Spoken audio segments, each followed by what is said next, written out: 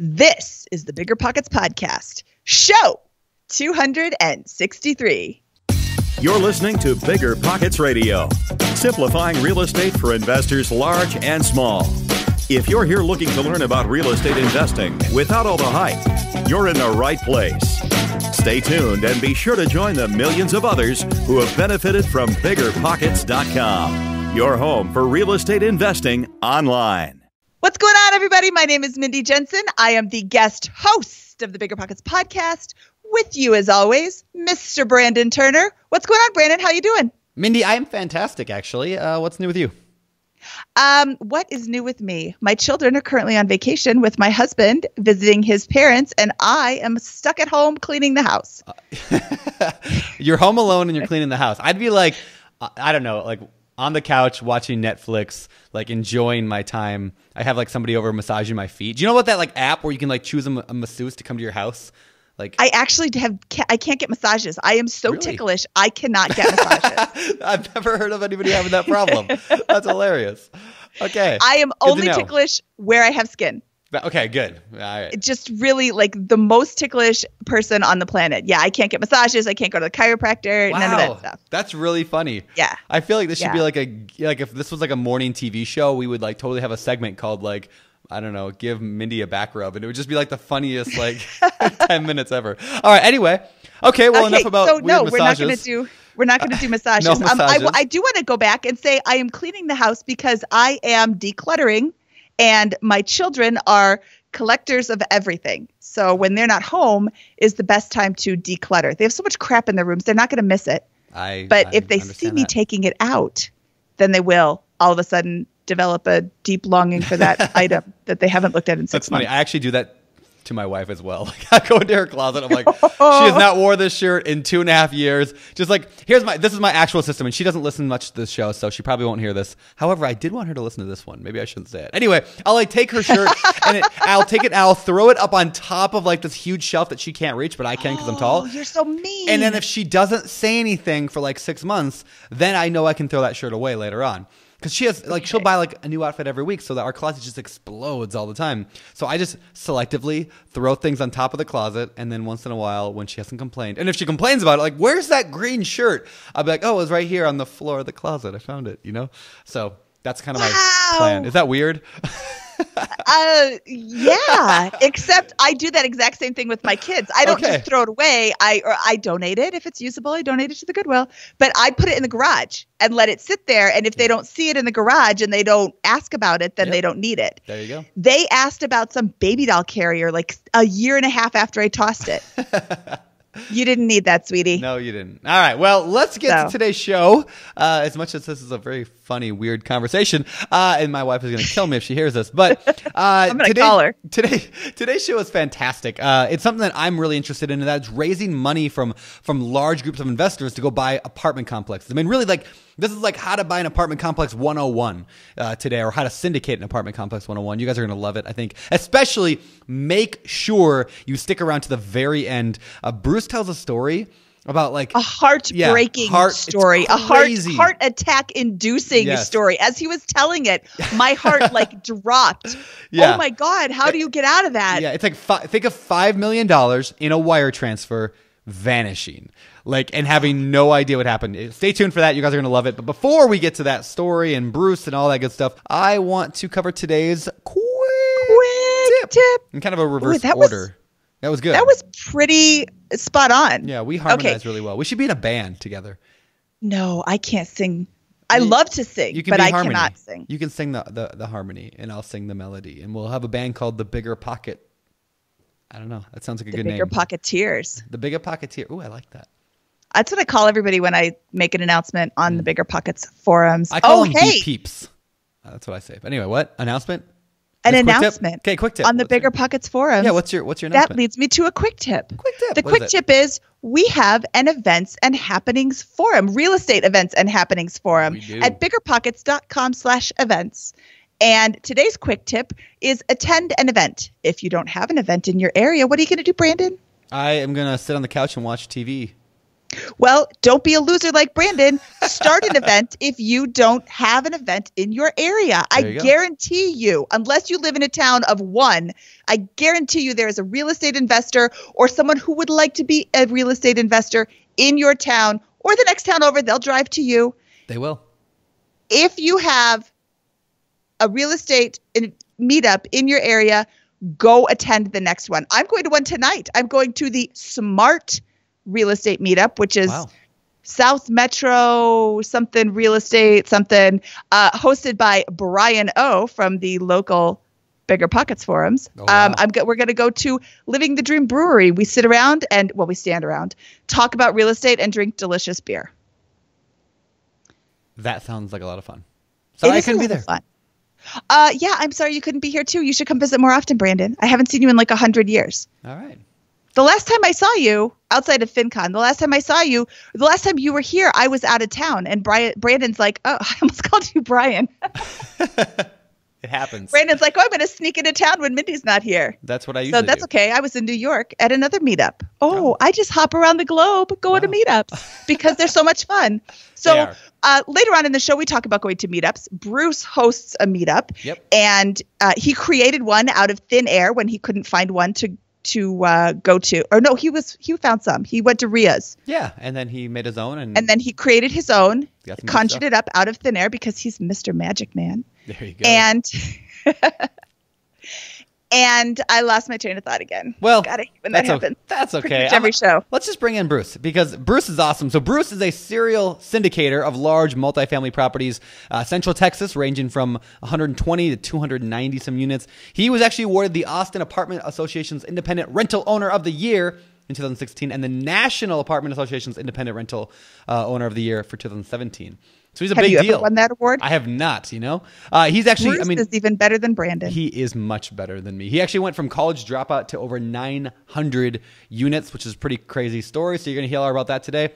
Without further ado, and I'll say this before I bring him in. If you've not yet left a rating and review on the podcast, you should totally do that. Go to iTunes, leave us a rating and or a review. All right, let's bring in Bruce. Bruce Petersen, welcome to the BiggerPockets podcast, man. It's good to have you here. Man, I'm doing great. I'm so honored and excited to be on with you guys. This is great. Oh, good. This should be a lot of fun today. So I want to talk about your kind of history. You and I know each other a little bit. We hung out, was down in Austin back a few months ago, and I learned a bit about you. And I remember we were sitting around this table, like before the event. We were at a GoBundance event before it started. And like, I don't know, you had a broken leg or something. And like, I don't know, everyone was like serving you food. I don't remember. Well, I was told by Mindy to tell the world that Brandon Turner broke my leg. Oh, okay, good. But no, hiking in Park City, I broke my foot. So I was at a booth when you saw me, yeah. You were. And so we hit it off. And anyway, I'm excited for everyone else to kind of hear your story. So why don't we begin at the very beginning, because it's a very good place to start, as our good friend from Sound of Music would say. How did you get started with real estate investing? Well, my story is probably similar to a lot of people's, but grew up very, very, very poor. Came out of high school, barely squeaked out of high school. Thought, okay, I'm supposed to go to college now. So I went to college. All right, college did not work for this kid, right? I'm a lifelong learner, but I am not a guy that can sit still in a class and really stay focused. So I dropped out of college, became a stockbroker, because that's what I was going to school for anyways. That worked until it didn't work anymore. 23 years old, we go to war in 91. Can't almost give stock away. I'm a full commission broker. So I started going hungry. So then I find a guy that says, look, I can help you. I can get you out of all that stuff. And he lured me into retail. Yay, retail. Retail what? Retail, actual retail, a big box store, Best Buy, Bed Bath & Beyond. Were you working there or? Yeah, I started working there. Oh, okay. After being a stockbroker. So I did that for about 18 years and then hit a wall. Working 100-hour weeks makes you hit a wall pretty quickly. So I just walked away from that. And I sat down at the computer one day and tried to figure out how to learn more about this stuff. And I started reading and learning and teaching myself real estate investing, a few books, worked with a mentor or two along the way. And they taught me how to do this with a retail background, college dropout. I started in 2011, bought my first property in 2012, 48 unit. I'm a syndicator. I've syndicated every deal I've ever done. And currently we have closed 5 deals. We currently own 4. almost 900 units. Wow. Okay. So you started. Sorry, go ahead, Mindy. I was gonna ask him to clarify for the people who don't know what a syndicator is. What is a Yeah, good syndicator? question. And then you can ask your question. I will. All right. So as a syndicator, I pool other people's money together, and I go out and I purchase a property, manage a property. Basically, a syndication is any time that a deal, you invest in something with a syndicator with the expectation of your profit or your loss, hopefully never a loss, but your profit resting on the shoulders of one person and one person only, right? That's a syndicated security is what it is. So you could call me the general partner. I'm actually called a syndicator or a deal sponsor. So I raise money from other investors. We go out and buy a property. I run it. I have my own management company. And then I send out quarterly distribution checks to the silent partners, or basically the limited partners. That's Okay. awesome. Yes. So this is something that I want to get into more and more of as we go forward. I'm actually doing my very first sort of syndication right now. And I mean, I'm a general partner, but I'm a very small general partner in the deal. There's a couple guys that are actually doing most of the work, but I wanted the experience. I wanted to get, the credibility so I could do future deals. So anyway, this is why I'm pumped about this. And I think a lot of our listeners, that's where they want to head someday. Now, what's interesting though about your story is that you did not do what most of us do. Most of us start with a single family house, or maybe we get a little bit risky and do a duplex, like it's like, ooh, Right. me, I'm a dangerous, you're just like, nah, screw that 48 unit, boom. Like, can you walk us through that mentally, why and how you did that? Well, I came into real estate thinking like most people think, 2 to 4 single family homes, buy them, pay them off over 20 to 30 years and live off the cash flow. Luckily, I found some people that were doing what I was trying to learn how to do. And they said, why are you doing that? That makes no sense. First of all, don't ever pay off a piece of real estate, ever. And I agree with that completely. Not having your personal residence, don't do it. But secondly, they made me realize that I had the skill set to run one of these deals. I had, this, I hope this doesn't come across as arrogant, but I've got the personality to be able to go out and kind of sell what I've got. So I have the ability to get people to like and trust me. I'm very candid. So I decided to go ahead right off the bat, a 48 unit property. And it's the best thing I ever did. If I ever did single family, I married into a duplex 3.5 years ago. My wife had a duplex. She brought into the marriage. That duplex took more of my time than a 120 unit property I have down the street from it. So it's just such a no-brainer. Like Cardone said on one of your podcasts, go as big as you can safely go immediately. I like that term, safely. Yeah, I agree. It's smart because all right, so I actually drew this out the other day, and people listening can't see the drawing, and I'm not going to draw it now. But basically, real estate investing is often like a exponential curve, right? So it starts kind of slow. Yep. You might buy 1 unit, then 1, and then 2, then 1, then 2, and then maybe you get a 4, and then eventually you get 8, 10, 15, 30, 100,000 units, right? It Absolutely. scales. Now, if you start with the 1, you might go 10, like I did. I mean, it took me 12 years to get to 50 units or so. It took me 10 years now. I've been doing this to get to 50 units. This year, though, I'm buying 100. This month, I'm buying 120 units. So I've tripled my portfolio in the course of in fall 2017. Here we are, or into winter 2018. I'm tripling my portfolio. Had I started there, then I could go and exponentially grow from that point. Exactly. And Yeah. that's So what- in my nobody told last me 2 that. years, my last 2 years alone, we've closed 860 units in 4 properties. Wow. Because like you said, once you get systems and processes, and that's what a lot of what you hear on the Bigger Pockets podcast, systemize things, create systems and processes. This thing gets easy. It really does, because now we're hiring, we've got corporate staff now that they handle a lot of the back office stuff. And then, of course, we have property staff. They handle the property. I'm basically the CEO with the vision at this point. So we can move really, really quickly now, and it's become much easier. So this is another thing I love as I'm looking more and more, and I know I'm hogging all the mic again, Mindy, but That's new. what I love about syndication is that in larger deals, the infrastructure is built into the deal. I said this recently, I think maybe on a podcast.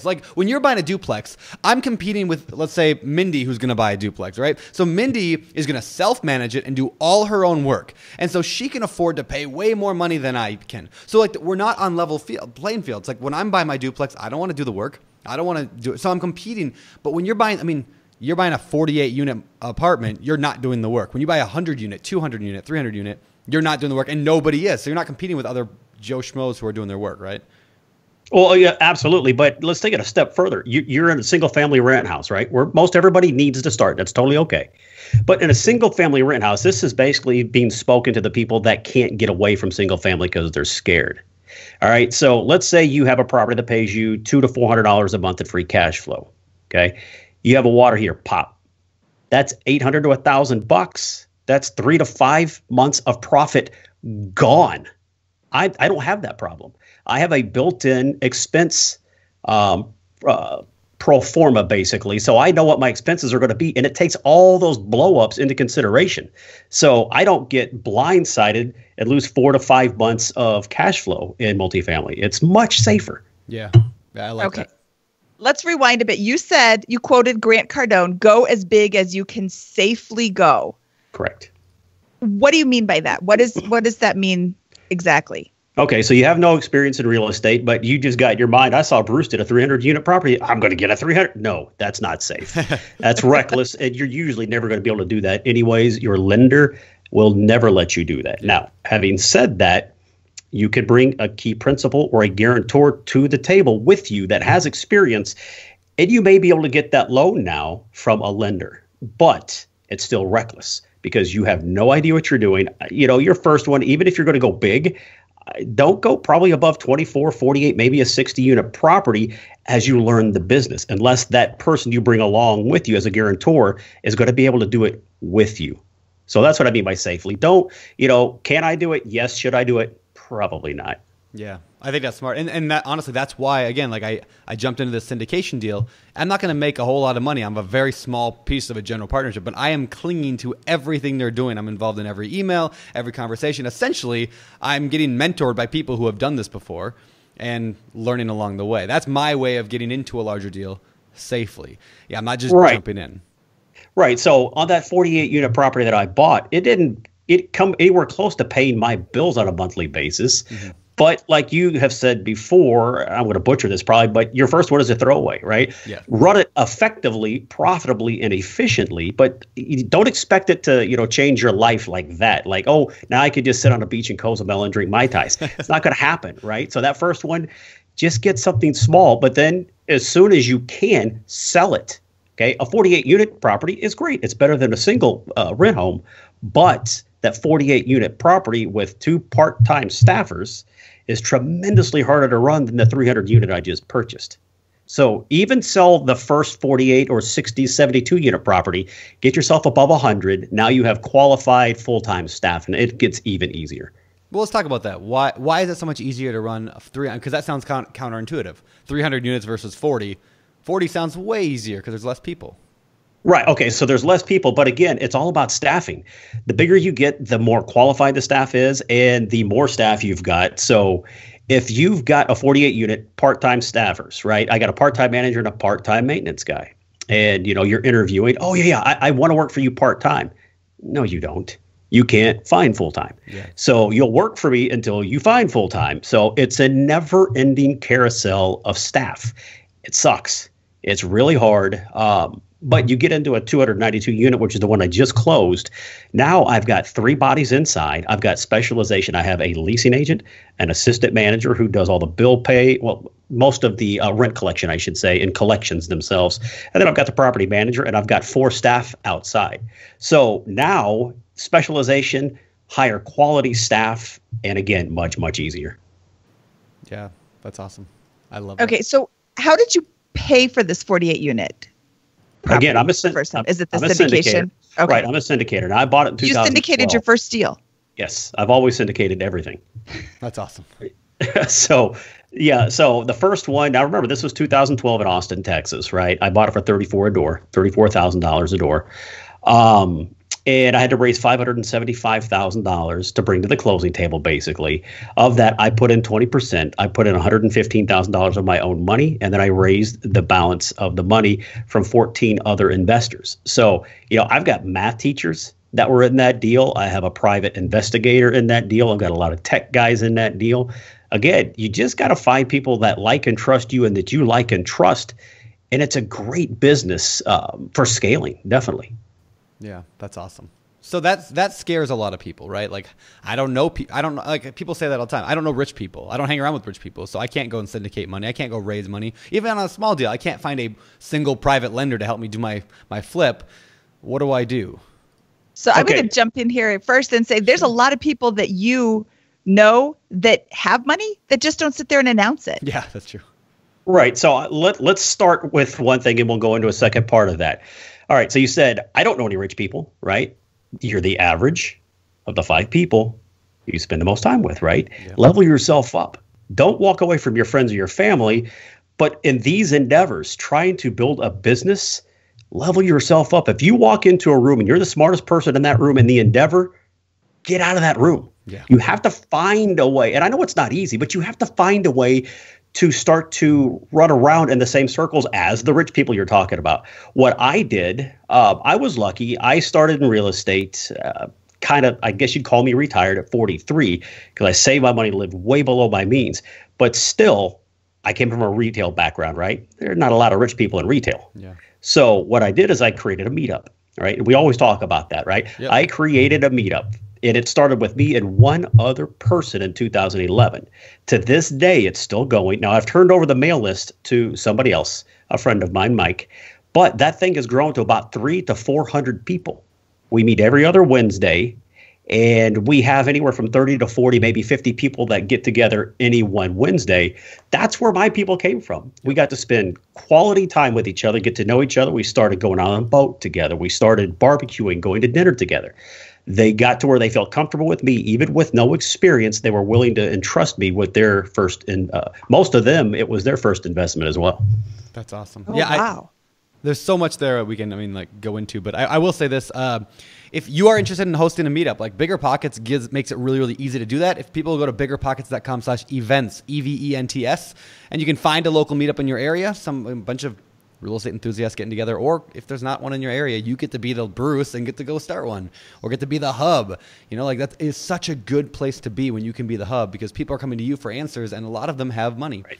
Yeah, and like Mindy said, a lot of people have money. They just don't talk about it, especially in today's world, right? Like the stock market's crazy high and everything's really exciting, but people are nervous. Like, oh, the stock market, how much higher can it go? It's going to crash any day. Yeah, right. And so everyone's pulling if you can be like, hey, look at this real estate deal secured by real assets, that's real cash flow, it's coming in. Like, there are people out there who want to work money. I talk about this thing called lately I've called it the deal triangle, though that's a horrible name for it. Basically, it says you need 3 things to invest in a deal.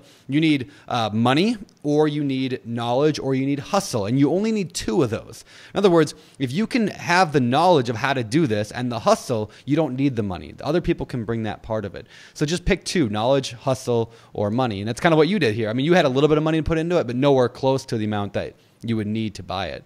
You just brought the hustle, you brought the deal, and you made it work, which is awesome. Right, because everybody else that was in the deal, they still had their own lives to lead. They were either grandparents, they wanted to hang out with their grandkids, or they're traveling.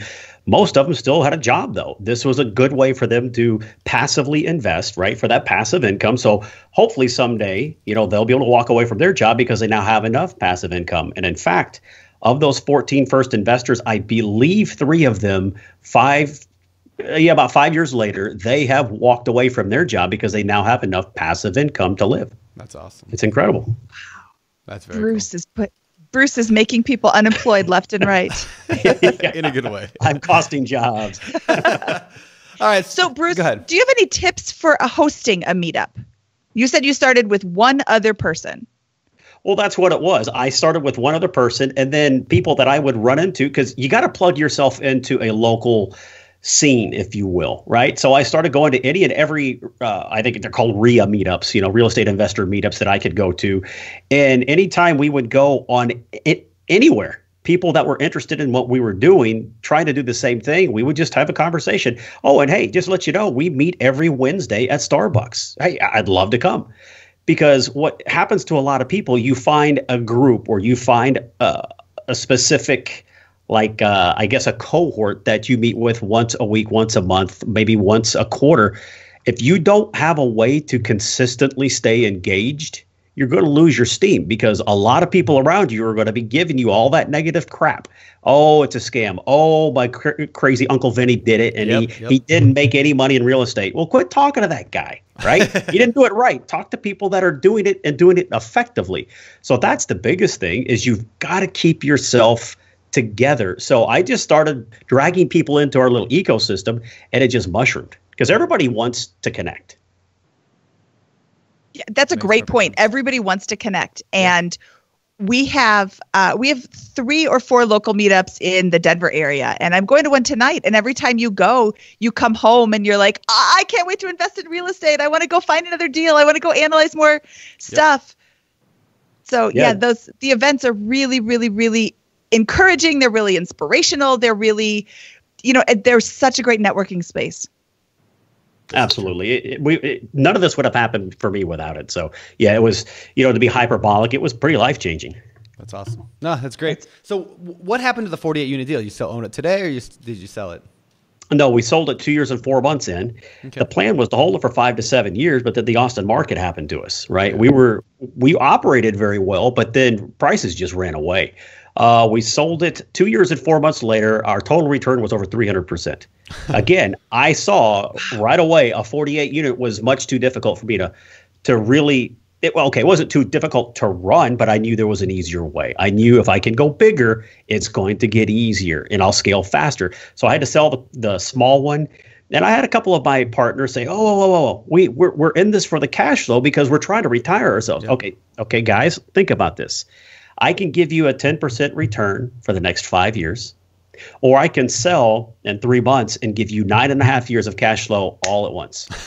It's up to you. And they went, oh, okay, I never really thought about it that way. And if you structure your business the right way, for some people, you don't even have to pay the capital gains because we didn't 1031 into the next property. One of my biggest other investors, he paid no, what did I give him? I gave him a $249,000 check at closing on a $100,000 investment. Wow. He paid no taxes on that. Why so is that? Because he had enough losses and he was considered a real estate professional because he owned some single families on his own, right? So now he's a real estate professional. So he can take all of these paper losses that you see on your K1. Now, this is getting really, really deep, right? But he had real estate losses through depreciation from a lot of his other investments that he could offset that $149,000 profit that I gave him. Yeah. So he paid no taxes. That's awesome. Yeah. And, this is obviously not the show for tax tips, but like just in general, I love to just tell people like the government seems to really like us. And so they reward us in a lot of ways. There are a lot of ways that real estate investors are getting rewarded. They're still working out right now. As we're recording this, they're still working out the coming tax changes. And I heard that some significant thing happened this morning. I don't know. I haven't read the news yet. But it's, but either way, generally speaking, the government likes us because we're providing housing for the world. So they reward good behavior. Which is right. So think about who your president is right now. Yes. Right? He's made his money in real estate. Yep. Most people in Congress have or do own real estate. Yep. So it's in their best interest to keep it kind of the way it is. I don't think it's a bad or corrupt system at all, but I don't see them changing these laws anytime soon. Yeah, it was proposed. It was proposed to change some of the 1031 and some of the homeowner exemption, but I really hope that doesn't go through because that's how I invest. I live in my flips. So although I do participate in these syndications. So let's talk about the next deal after the 48 unit. Okay. Next deal was again in North Austin, 120 units this time. It's just, it's funny. It was a property that 2 of my friends actually looked at. For whatever reason, they decided it wasn't for them. So I was like, okay, I want to take a shot at it because, it's a small industry, basically. You get to know a lot of the players in the market, not all of them, but 2 of my actual close friends looked at this. So we don't step on each other's toes. I stayed out of their way. When they decided it wasn't for them, I stepped in, I bought it. And it's been a great investment for us. Its location. That thing is it's so densely populated in this area. It is between 2 elementary schools, one on either property line. There's a church in front of me. There is a big grocery store behind me, and there's a bus stop on my fence line. The location couldn't be better. It's in kind of a rougher area. It's a C- neighborhood, so very working class. But my location allows me to have the highest rents of the neighborhood stay about 95 to 100% full all the time. That's awesome. Can you explain for those who don't know what did you mean by when you say a C- area? What are can you talk about the class systems inside of a real estate deal? Right. So you go different versions of A. You got A plus, A plus plus, but then you got a B, C, and a D, and all of those classifications have a minus and a plus, right? A B plus, a B minus, and a B. It's basically dictated by the age of the property, the rents per square foot, and the amenity package that it has. There's no exact science to this, but a C property is, so A is the best, D is the worst. I don't want any part of D's because they're usually filled with drug dealers and prostitutes, and you've got Rottweilers running around off leash everywhere, cars on blocks. I don't want any part of that. C class, a lot of people will call it workforce housing, and that's what this is. They're really, really good people. They just are kind of locked into that kind of a neighborhood because of the jobs they have, because of the schools that they want their kids to go to. And then you get into a B, you're getting usually a B is, late 80s into the 90s. And I give you rents per square foot, but that's so wildly different by market. So it doesn't make a whole lot of sense to go into that. But now you're getting some better amenities. You've got a pool, you've got clothes, a laundry care facility. You might have a gym, might have a clubhouse. And then you get into the A's, that's all the new stuff. That's usually 5 to 10 years old or brand new. And, they've got, the dog valet, they've got dog walkers, they've got massage therapists on staff. So that's what an A is. All right, that makes sense. So, first of all, I always think it's weird, too, they don't have an F. I think there should be an A, B, C, D, F, just like school, But what about whatever. E? No, why don't they have E in school? Does anybody ever? I have no idea. I don't remember. Never understood that either. I actually remember having an E. No, I didn't get an E. I had an E. They used to have E's, and now they don't. That's weird. Brandon's like 9, so Okay. he doesn't. No, I want to put out a call to everyone listening to the show right now. There's hundreds of thousands of people listening.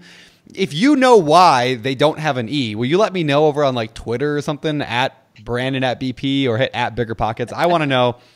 Or what's your Twitter, Mindy? At Mindy at BP. Mindy at BP. Mindy at BP. And Bruce, are you on Twitter? I copied you.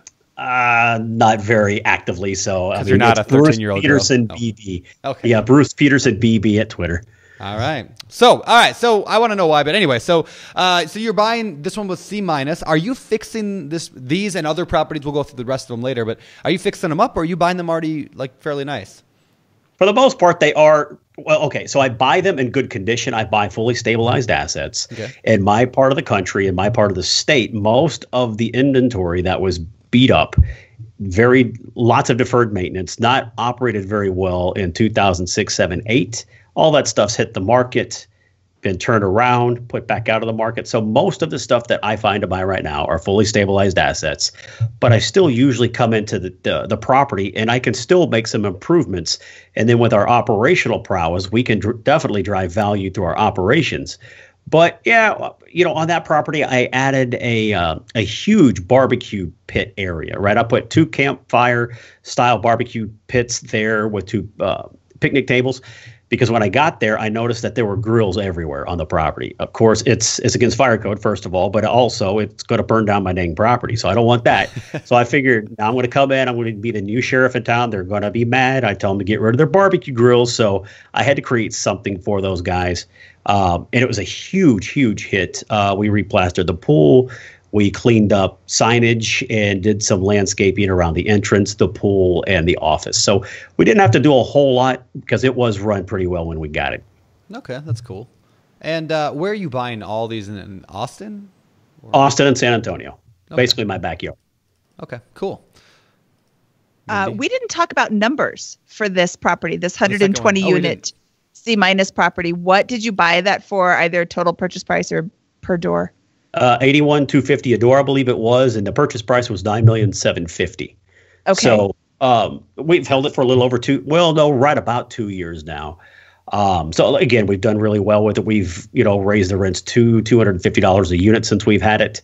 So we've done exceptionally well. And of course, I get hounded all the time by people wanting to buy the thing, but I'll tell them, look, I'll sell to you, but you're not going to want to pay what I want. Well, don't try me. Give me a 2 cap. Like, oh, what? It's like, exactly. I don't want to sell it. So that's the way you get people off the phone that are hounding you. Give me a 2 cap, I'll sell it. That's funny. Nobody will do that. So why don't you want to sell these? I mean, like we look at the market, market seems really, really crazy nationwide, especially down in Austin. Like, why would you not want to sell? Well, because again, we're buying stabilized assets that usually when you buy a stabilized asset, you're going to pay retail or very close to retail, right? So there's not a huge value add component. Yeah. So you can sell, but it's not like you're going to make this big profit at the end. So why not just hold it long term and just get more and more and more profitable every year you have it? Now, eventually, yeah, we will sell it. But you know, when I think the time is right, I'll bring it to my partners and we'll discuss it and make the decision we think is right at that time. Oh, so what does long-term mean? What does hold it? Are you looking for 5 years? Are you looking for 25 years? Or is there no set time? 5 to 10 years usually. At 5 years, a lot of times, a lot of your systems, your major systems have to be readdressed. The roof might need some work. You might have to repaint something. So there's more capital projects that you need to invest in about 5 years in. And most of the loans that we're getting now are 7, 10, and 12-year loans, right? So my anticipated hold period is somewhere between 7 and 10 years. And we'll just look at the market every year to make sure that thesis is still in place. And we'll address it every year.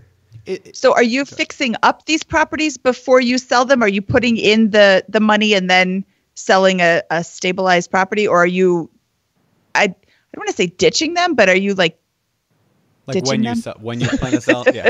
when you plan to sell, yeah. So that's not the right way to say that, but since they're not value add properties where we're going to double and triple our money in 2 or 3 years, you know, I'm just going to run the property from day one the way I want to run the property. When it's time to sell, now let's pretty it. No, I don't do that because I do everything I think I need to do on the front end to make it a better place for people to live, right? So 192 units that I bought right around the corner from this property we're talking about now.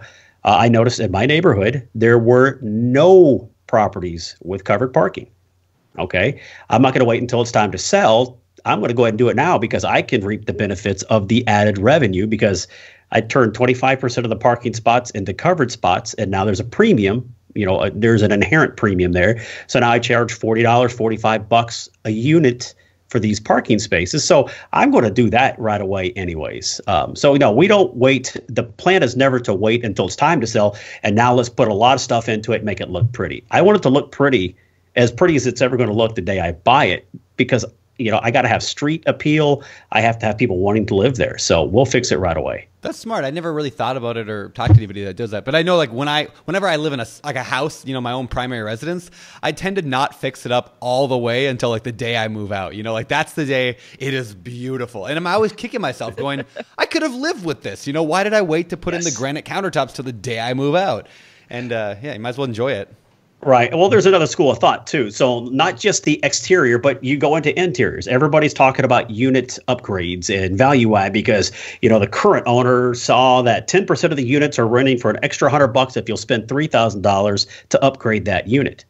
So there's a big thought now that if you are going to institute a unit upgrade policy or program, you probably don't want to do more than 20 to 40, maybe 50% of the property, because in today's market, that's a big part of the value add left for the next guy, right? So now you can say, look, I've done 30% of the property, let's say, but there's another 70% of the property. You can come in and keep this upgrade program rolling, and now they feel like there's enough meat on the bone for them to want to take it over and drive some more value out of it. That's smart. I like that a lot. It's giving the next guy a little bit of room. In fact, I think I even heard Cardone say that one time.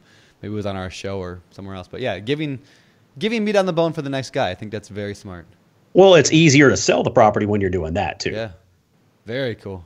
Very cool. All right. So I'm curious about like the way you structure these deals in terms of like you're syndicating them. So let's talk about that a little bit. How much do you get? I mean, is this 50-50? Do you get or the 80-20 that you get 20? I mean, how does that work?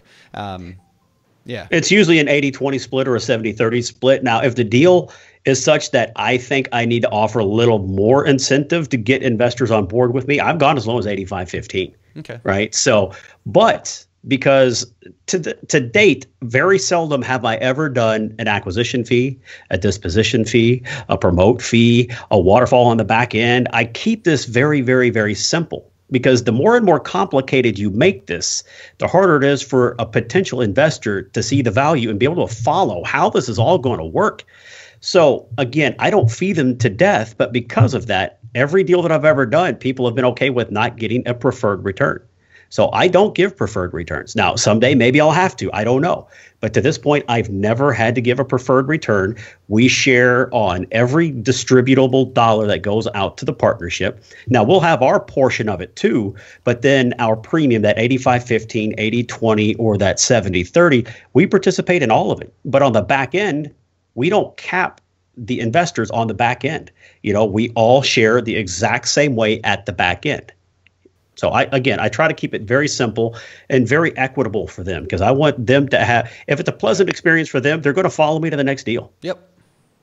So I've got a question for those that are listening who don't know. What is a preferred return? Okay, so a preferred return says, let's say the preferred return is 8%.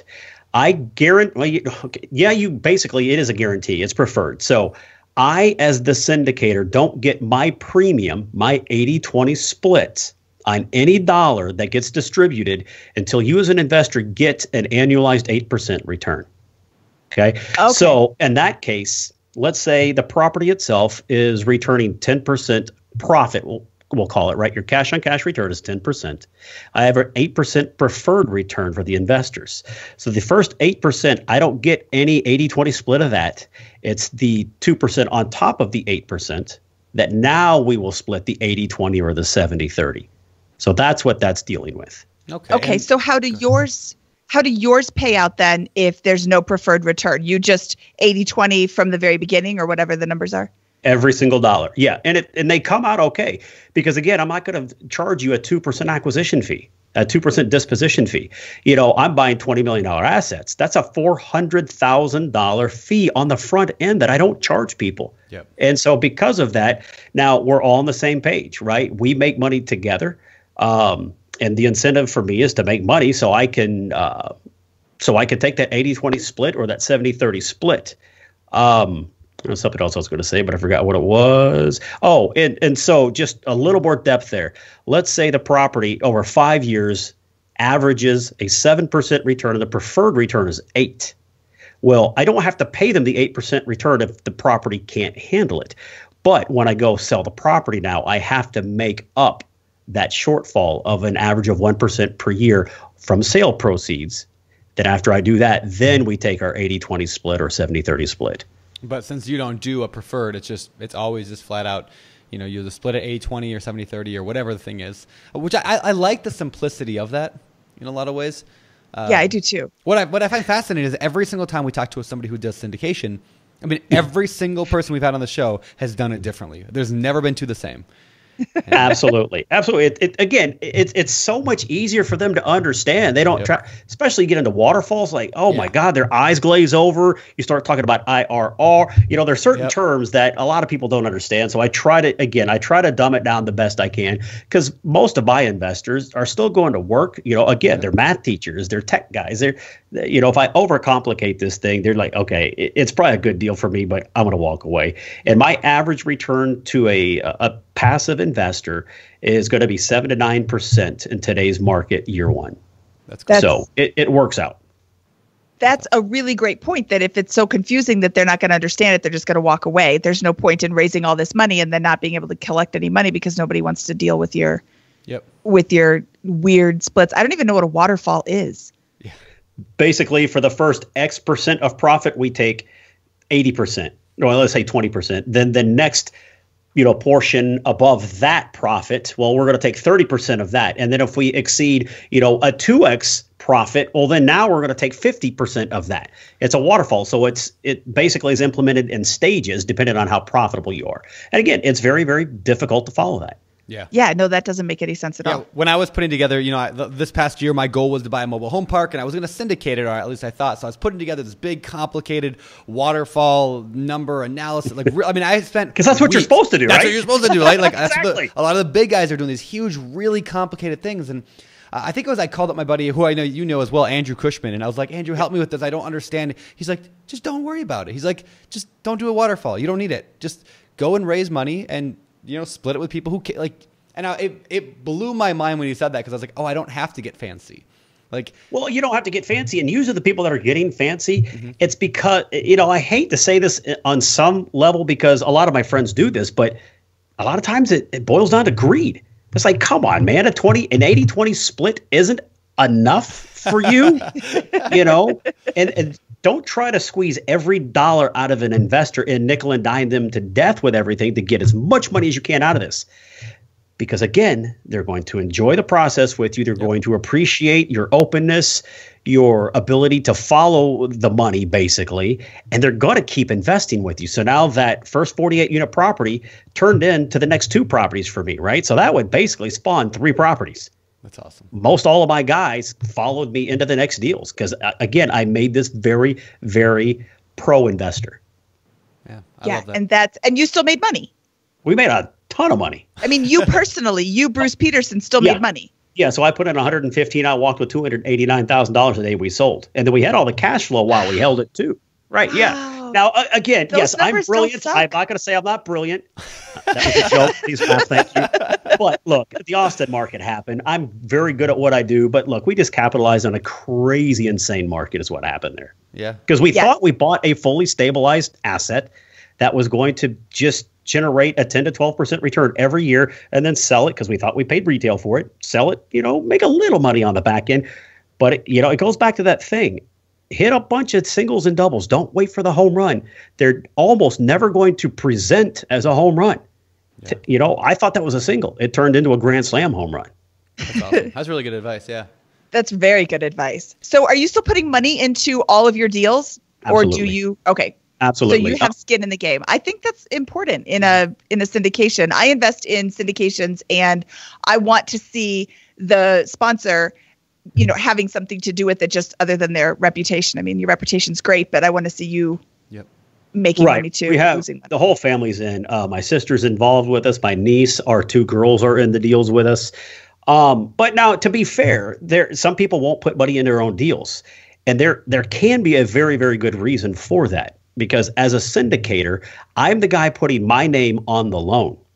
I have to have a certain amount of liquidity or I can't get a loan. So sometimes you will see some syndicators not put money into deals because they're trying to hold back and build their cash reserves on their balance sheet because they need it to sign for the next loan.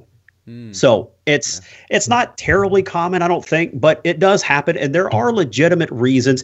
I agree. I feel more comfortable if you have some of your own skin in the game that you risk losing if you don't do it well.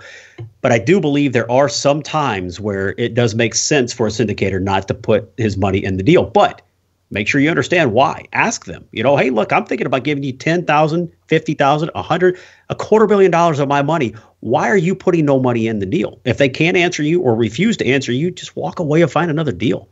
Yeah, I like that. Yeah, that's really good advice. Okay, so you said that your 2 girls are in the deal. How old are your girls? Well, okay, so let me explain that a little bit. I said I married 3.5 years ago, right? I've got her at that time, 15-year-old daughter asked me to adopt her. So now I have an adopted daughter. Don't make me cry. Stop.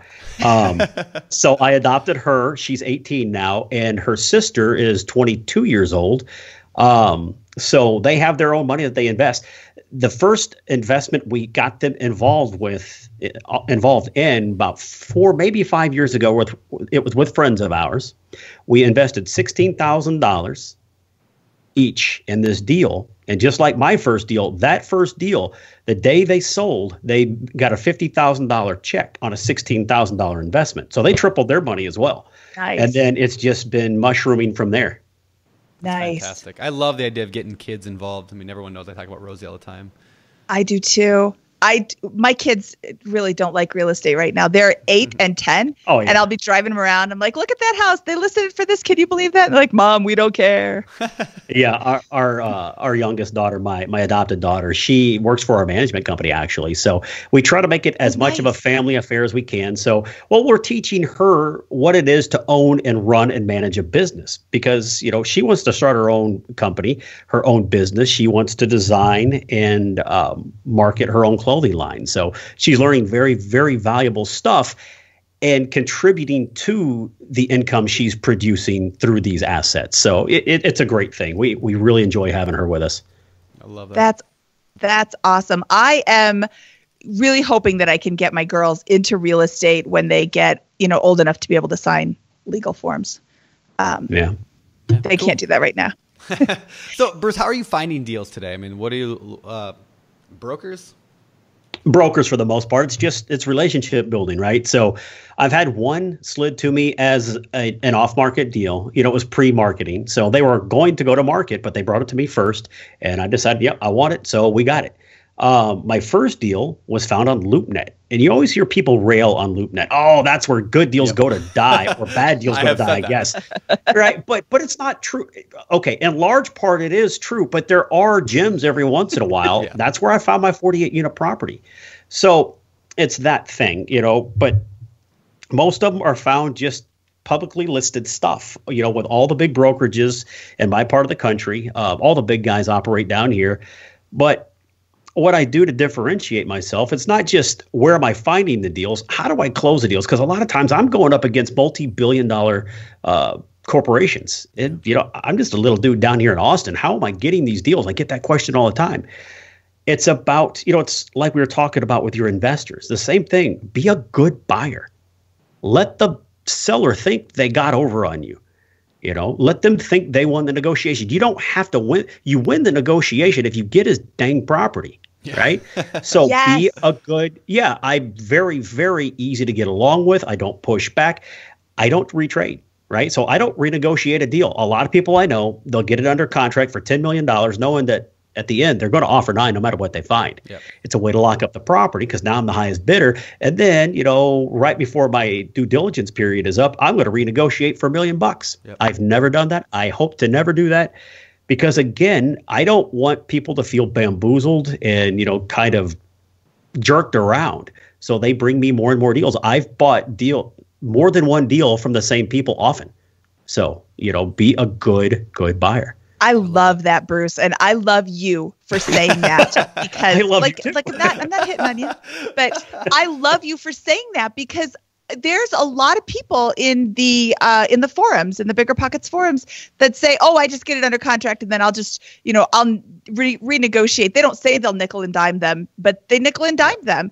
Be honest in your negotiations. Yes, there are $10 million properties that you find $1 million worth of stuff that you have to renegotiate the price for. But just going in knowing that you're going to renegotiate you're being shady. Right. Don't be shady. There's enough deals to go around. The last property I bought, 292 units in San Antonio, purchase price of $23.2 million. The guy on the phone, because, when you get into these bigger deals, you oftentimes have an interview on the phone with the seller. Right. Anytime I've gotten to that point, I've never lost a deal. I've won every deal if I can get in front of them, so to speak, on the phone. But he's like, okay, Bruce, you're somewhat of a smaller operator. We're $1 billion company. Why am I going to give it to you? And that's what I told him. I said, look, I'm bringing in enough money to know that if something gets discovered during feasibility, during our due diligence period, I can deal with it. So I thought what was needed at first look was about $200,000 worth of rehab. I brought in $700,000 worth of rehab because I didn't want to retrade the guy. And I told him that. I said, it has to be egregious. If I see it's a $500,000 roofing job, okay, we're probably going to have to talk about that, Rick. But, short of something that catastrophic, I have enough contingency to make sure I can deal with whatever I find on your property for the most part. So you have my word, unless the deal just completely falls apart, I am not going to retrade you. He gave me the deal. And he called me afterwards. He said, look, I got to tell you, I was scared to death. You only have a handful of deals. You're a small guy. He said, I'm not trying to be rude, but I am always worried when I give deals to people like you. Are you going to get scared? Are you not going to close? Are you going to nickel and dime me? He said, I'll bring the next one to you too. Like, oh my God. See, It works. It works. Nice. Yeah. If you're a stand-up person, you're going to get rewarded for that so much more than that $1 million you might have saved. Exactly. Cool. All right. Well, Bruce, this has been fantastic. But before we go to the fire round, I'm wondering, where do you see yourself going in the future? Where's the next 5-10 years look like for you? On my whiteboard here in my home office, across the top of it, I have scrawled $100 million. Right. That's my net worth goal. How am I going to get there? I'm not quite sure, but I will get there. I got to have a plan, right? Yeah. Be worth $100 million. I want at least 5,000 units because I enjoy everything we do. We have our own management company, so we can just keep pulling them in, and it gets easier and easier to add them, more and more corporate staff. So I would like at least 5,000 units. And my ultimate goal is not quite Gary Vaynerchuk goal. I don't want to buy the New York Jets, but I do want to own a double or a triple A baseball team. And this is an avenue to help me get there. Yeah, that's what I'm looking for. I like that goal. Yeah, that's cool. Thank you. I don't want to own baseball. I'd own a football team or go Mark Cuban and own a basketball team. Yeah, but then you're only playing in the majors, right? So in baseball, I can buy there's all kinds of minor league teams. There might be some of that stuff for football and basketball, but I don't think there is. So you just have to go straight to the NBA or the NFL and pay billions of dollars. I could buy mine for $20 to $30 million. So a little more attainable. Just 20 or 30 million. Well, I mean, come on, that's the size of the properties we're buying right now. So I have this goal of winning the lottery. So when I do that, I'll buy a major league team. You're that person, huh? That's how you're going to take care of yourself in your older years, right? I'm going to win the lottery or I'm going to sue somebody. Please have a better plan than that. When my husband was working, he was working with this person. That was their retirement plan. Legitimately, they were just going to win the lottery. I'm like, really? Like, that's not a joke. They actually said that? He's like, they were serious. That was their plan. I've seen the same study done multiple times, probably 3 or 4 different times over the years. And they poll people, thousands and thousands of people. How do you plan on taking care of yourself in your golden years? The number 1 and 2 answer that I've typically seen on this poll is, number 1, I'm going to win the lottery. And number 2, I'm going to sue somebody. That's disgusting. Yep. That is disgusting. Yeah, it is. It is. It's probably not going to happen. And if you say, don't come take my stuff, go get your own stuff. You can do it. Everybody can do what I'm doing, what you guys are doing. You just got to go do it. Don't try to take somebody else's crap. Go get your own crap. Exactly. And I'm going to correct you. It's probably not going to happen. It is not going to happen. You are not going to win the lottery. I have a friend that actually won $1 million in the Texas lottery. So I can't exactly say it's not going to happen, but it's probably not going to happen. So it's not going to happen to you because you know somebody. Lottery winners don't know each other. Yeah. Right. I went to high school with Mike Morefoot, and his dad won like the most money in the Illinois lottery at the time. Wow. I think he won like $26 million. Now so my shot. Long though. He took the like long-term payout. I think this was 100 years ago when that 20 years was the only option. Wow. Oh. All right. Well, let's head over to the world famous fire round. Fire round. It's time for the fire round.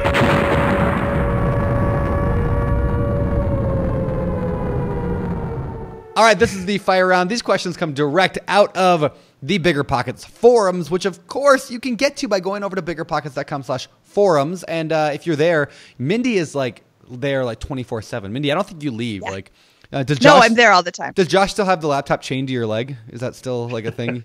It's removable, but okay, well, he's got the key. Okay. All right. So these are questions from the forums that real life people have been asking. And we're going to ask you, Bruce. Number 1, how do I vet a syndicator?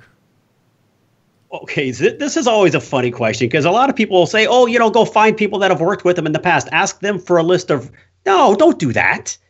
If you are trying to vet somebody and you say, give me a list of the people that have invested with you that I can talk to.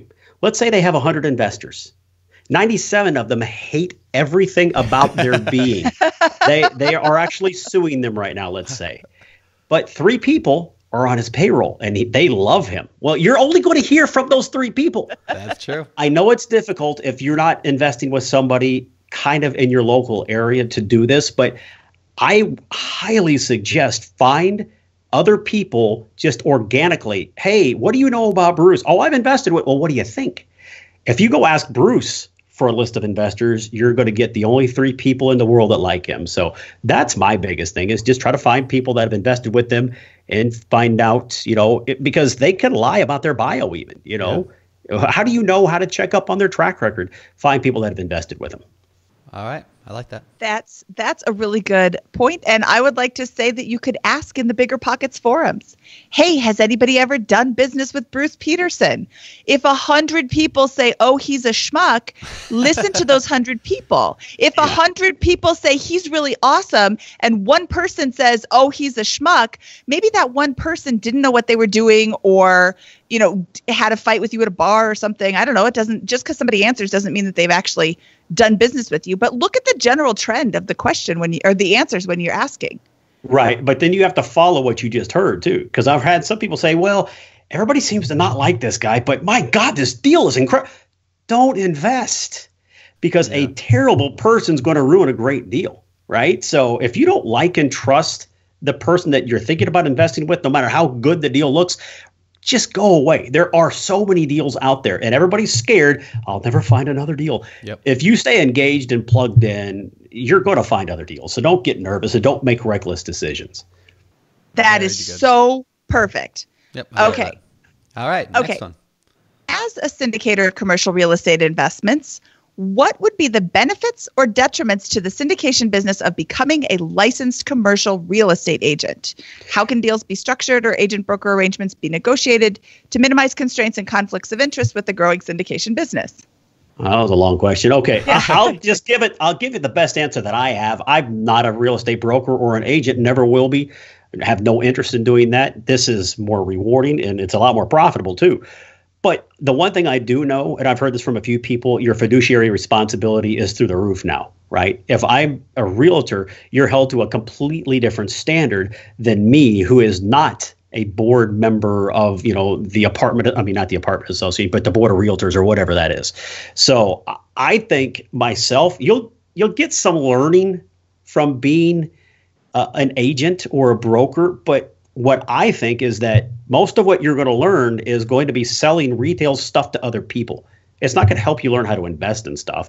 I don't think it's really needed. And oftentimes I think it's maybe even a bad idea to get your real estate or broker's license. And a lot of people think, well, think about that. I will be the syndicator. I'll get an acquisition fee and then I'll get a commission. Look, there's enough money to not have to convolute everything. And that almost has like an air of impropriety. It feels weird that you're holding all. I wouldn't do it. All right. I think I'd agree with that. That's a great answer.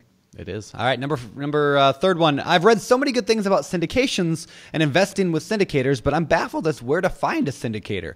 I'm guessing due to the relationship aspect of the business, it might just come down to who you know. Like, is there a website like Syndications Are Us or something like that I can find people to put my money with? Well, there are websites, Realty Mogul, Realty Shares. I'm probably in trouble for plugging somebody, I don't know. But they do exist. But for the most part, if you're just wanting a list of individual syndicators, okay, first of all, it's SEC stuff, right? So I can't, as a syndicator, just broadcast to you that, oh, hi, my name is Bruce. I'm a syndicator. Let me show you this deal. That's against the law, right? You can't do that. Now, there are ways that you can do it. Depends on how you register with the SEC. But for the most part, you're not allowed to just go around telling everybody what you do and please give me money.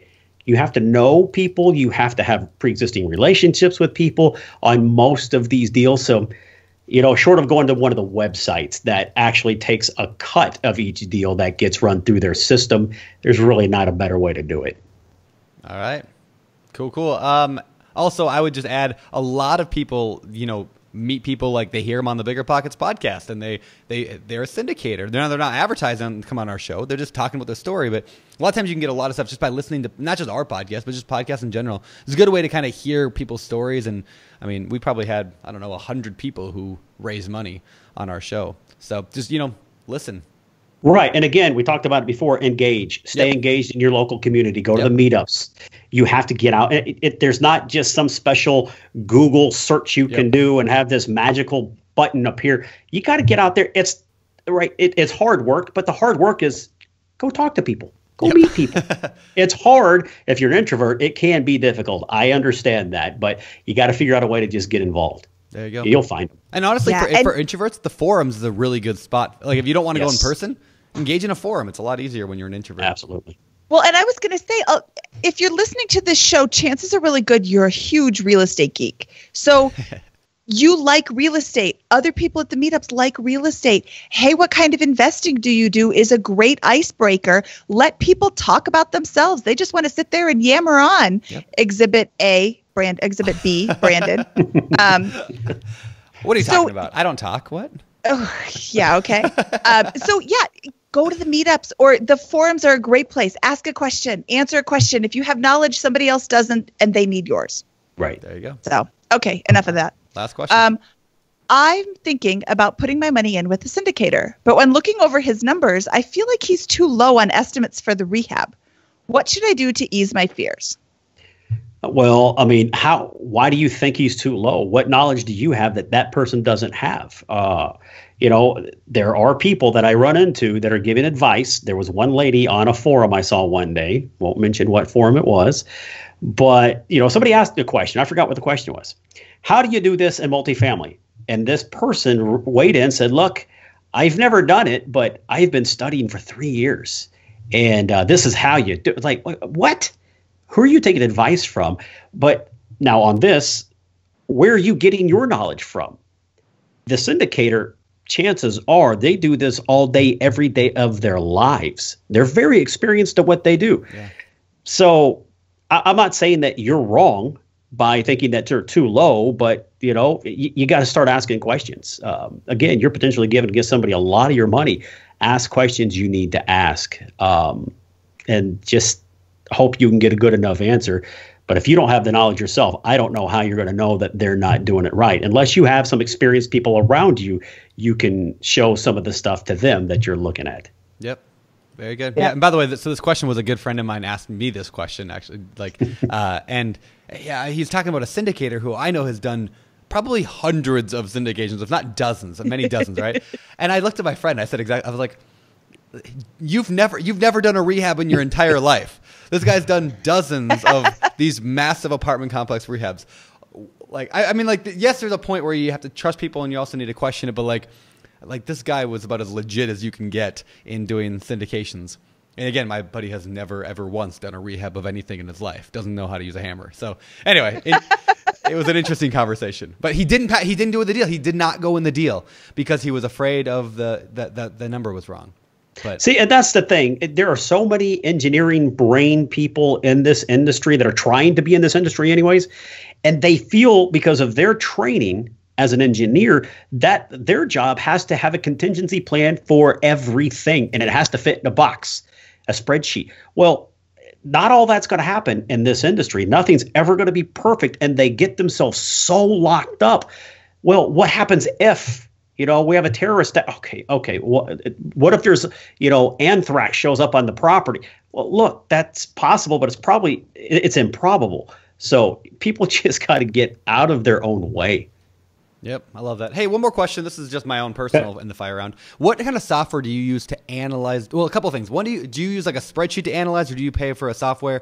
And then second question is, what do you use? What kind of software do you use in your business to manage just your business? I do spreadsheets, so I don't subscribe to any kind of service there. But for the properties, we've used multiple, but the best one that we've found so far for us has been Resman, RESMAN. Okay. It's very robust. It's not as expensive as some of the bigger ones like Yardi and OneSite, which are great programs. I've never had them, but I've talked to people that have used them. And Resman is almost, if not as robust as those, and I usually pay about anywhere from $1.50 to maybe $2 a unit for the management for the software, depending on what I want it to do. Now, it can facilitate emails for me, texts for me, credit collections for me. It can do there's credit builder stuff. There's all kinds of stuff that you can a la carte it up to $2-3 a unit, but it's usually about $1.50 to $2. All right, cool. All right, I guess with that, why don't we move over to the famous four? That was off. That was horrible. These are the same 4 questions we ask every guest every single week. And so I know you've heard them before, Bruce, but let's go through them. Number 1, what is your favorite real estate related book or a recent favorite? It's the seminal one, right, that everybody talks about, Rich Dad, Poor Dad. It just changes mindsets. It helps you understand what you're doing wrong if you want to really get ahead and have a phenomenal life. All right. What is your favorite business book? And this is kind of a cop out in a way, but call me a fanboy if you want. It's okay. Gary Vaynerchuk, dude, anything that guy puts out, I'm all over. Crush it. Jab, jab, jab, right hook. Crushed it.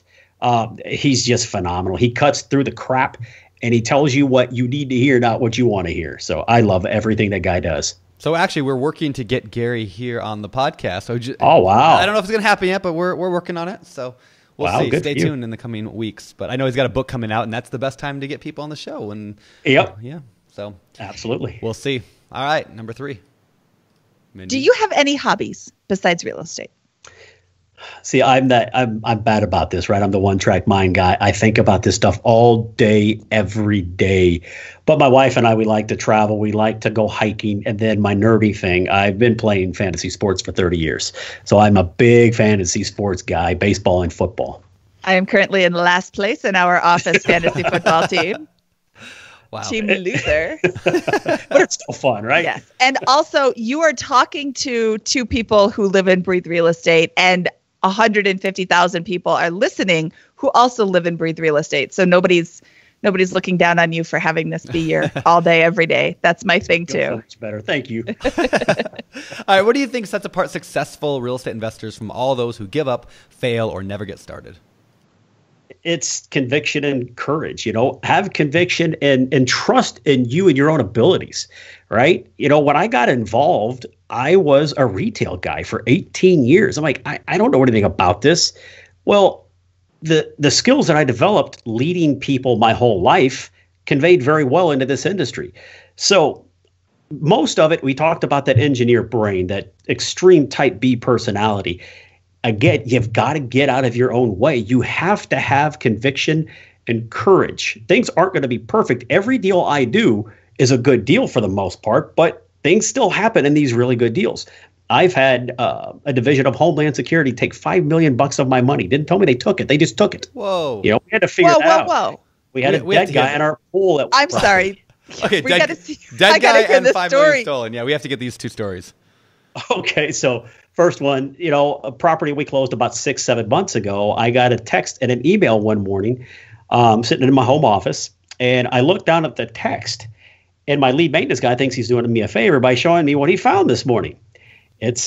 Unfortunately, it's one of our residents we have him on camera. He jumped the fence at our pool at 4:00 in the morning, inebriated. You could tell he's just kind of almost falling over the whole time. He goes swimming and never comes back up. So, we have to deal with that stuff. So again, it's not always going to be perfect, but we get through it. But, that day, then I went and spent the whole day with my staff. We reached out to the family that still lived on property. So, things are going to happen, and it's so unfortunate. But for people that are wondering, if you don't think you can stomach that stuff, this is probably not right for you. Find somebody that you can invest your money with. Mm-hmm. But, okay, so the other one was we're buying a 256-unit apartment, and I go into the bank Friday morning, 9 o'clock in the morning, execute my wire transfer for $5.2 million. I drive to the property, and I'm kind of hanging out waiting for the phone call to say, okay, it's cleared, we're good to go. Well, 11 o'clock hits, nothing's happened. The previous management company had already come in and taken out all the computers, all the phones, everything. The staff that we're about to inherit has nothing to do their job with. Remember, I am the management company also. So I thought, we got to go in and set some stuff up for them because the wire will be there any second now. 2 o'clock comes. Everybody's screaming at me on the phone. Where's this wire? Like, I did all the backtracking, and it left my bank and went to the Federal Reserve at like 9:30. 3 o'clock hits. Nobody's seen it. 4 o'clock hits. The seller's screaming at me through his attorney to my attorney's screaming at me now. Like, what the hell's going on? So finally, my attorney calls me back and says, look, you got to get out of there. Like, what are you talking about? She goes, you don't own that property. I'm like, oh, crap, you're right. We don't own this property. So we had to leave. Nobody knows where the money is. It's gone. Nobody can find it at all. So we leave the property, and my CPA wife really doesn't know exactly what's going on. She just knows suddenly we don't have a property, and you got me out of there, and we're driving away from the property. So I had to tell her what happened. She starts to hyperventilate. I think her get a couple of drinks. Yeah. It helped. But what ended up happening, anytime you execute a wire transfer, it leaves your bank, it goes to the Federal Reserve. The Federal Reserve gets it and they start looking at it. But then they have other fingers get in that pot. There's a division of, I think it's a division of Homeland Security. It's called OFAC. OFAC. And what they do is they look at that wire transfer to make sure it's not coming from or going to a known bad actor. So when they come in and they look at this, the name of the property was the same name of a known terrorist organization in Colombia. So, of course, they take my don't laugh, Brandon. We're laughing now, but they just took my $5.2 million and there's not some friendly little customer service division. Exactly. You're Mr. Petersen. We don't know what's going on. So we have to go home that night. It's Friday evening, sit down at the computer and tell my investors, hey, guess what? You aren't owners like we thought. Oh, it gets better. I don't even know where your money is. That is not a fun thing to have to explain. Luckily, the president at the title company thought, wait a minute, I think I remember this happening 10 years ago. So he started making some phone calls and he figured it out for us. And when we did actually close that Monday. So again, it can get very white knuckled. If you don't have the stomach for that, don't do this. It's fun. It's rewarding. But my goodness, does it get stressful sometimes? That's the best story I think we've ever had. Oh my God. I can't even, like, my heart hurts right now hearing that story. I do a lot of wire transfers, and I didn't know that it went to the Federal Reserve. I'm not sending it to Drug Cartel Estates or whatever the name of your company is, but wow. Well, the seller's losing his mind. I'm like, wait. I did not name this property. You changed the name from X to Y, and Y is the name of it. I was like, look, it's your fault for calling it what you called it. And I was like, quit getting mad at me. But yeah, that was a fun experience. Wow. That's amazing. All right. Well, with that, final question of the day, Mindy. Oh my God. Hold on. I just closed my. Where can people? Yes. Where can people find out more about you? APT-GUY, basically apartmentguy.com. So apartmentguy.com, APT-GUY.com. Or you can also get me at info@apartmentguy.com. You got to get the dash in there or I won't get it. I will put a link in our show notes. All right. Yep. App-guy. That's it. All right. Good deal. Well, with that, man, this has been awesome, Bruce. I learned a ton, and this always just gets me like hyped up and excited to do syndication. So come on, dude. Let me know when you're ready to roll. Let's do something together. I'm ready. I'm ready. We will do it. So anyway, keep in touch. And all right, guys. Thanks so much. Oh, man, it was great. Thank you, Bruce. Thank you. All right, and that was our interview with Bruce Petersen. Man, I like that guy a lot. Not as much as you love him, apparently, but I love him, and my heart dropped when he told that $5 million wire transfer story. So that when he first said that the wire transfer was gone, we have a friend, Shannon Allen, lost her wire transfer. It was stolen because somebody broke into her email, and I thought she lost $50,000, which is horrible to lose $50,000, but $50,000 is nothing compared to $5 million. Yeah. And when Bruce started telling that story, I'm like, oh my God, no. Yeah, that's a horrible story. And then I'm thinking, wow, I do a lot of wire transfers. I don't want them to take my money. Of course, I'm not. That's like quick tip of the day, actually, is always verify your wire transfer number before you ever send one. That is an excellent quick tip. Bonus quick tip. Yep. Call. And I even put that in my new book, How to Sell Your Home. Ooh. I put that tip in there. Call your title company and verify on the phone that you have the right numbers. Ask them if they're going to change, because they're not going to change. Your title company has the same bank account from now until forever. And from the beginning of time on, it's not going to change. They're not going to send you an email at 2:00 in the morning that says, oh, hey, sorry, we gave you the wrong number. They didn't. There you go. Verify wire transfer. Did your friend get the $50,000 back ever? Or is it just gone? She actually did. This is like she got conned by the dumbest con man ever, who left the money in the American bank account. Like she was using Chase and he was using Bank of America or something. So he pulled her money, or she transferred her money to him, and then he just left it sit there. That never happens. When you are transferring with a scammer, as soon as it hits their account, it is whisked away to some offshore account where it can't get touched. So she actually did, in the only instance of this ever happening in the history of the world, she actually got her money back. But it was, awesome. It almost would have been better if she would have lost the money altogether. She's had so many problems with that house. Oh, really? Afterwards. Yeah, some flipper did it and then like did everything. How do I say this? Halfway. Halfway. I was going to say half something else. Yeah. He did everything halfway. And it rains inside when it rains outside. And there's just a lot of issues. So I hope she gets all that fixed soon. I'm thinking about you, Shannon. Yeah. Okay. Shannon. So with that, Brandon, thank you for letting me step into Josh's shoes today and take over for him. I always love to do that. I will see you again soon. All right. Thank you, Mindy, and thank you, BiggerPockets audience. We'll see you guys around. In the meantime, make sure you guys leave us a rating and review and jump into the forums and interact with people, meet people like Bruce or Mindy or me hanging out in the forums, and come to my next live webinar, BiggerPockets.com/webinar. I host an online class every week teaching different topics. So who knows? Maybe this week we'll be talking about something that you really want to learn. BiggerPockets.com/webinar. All right. The webinars are really good, Brandon. You do a great job with those. Thank you, Mindy. I like doing them. I like teaching. It's like you know what you're talking about. I might. All right. It's like you've done this before. Okay. I may have. For Bigger Pockets, this is Mindy Jensen, over and out. You're listening to Bigger Pockets Radio, simplifying real estate for investors large and small. If you're here looking to learn about real estate investing without all the hype, you're in the right place. Be sure to join the millions of others who have benefited from BiggerPockets.com, your home for real estate investing online.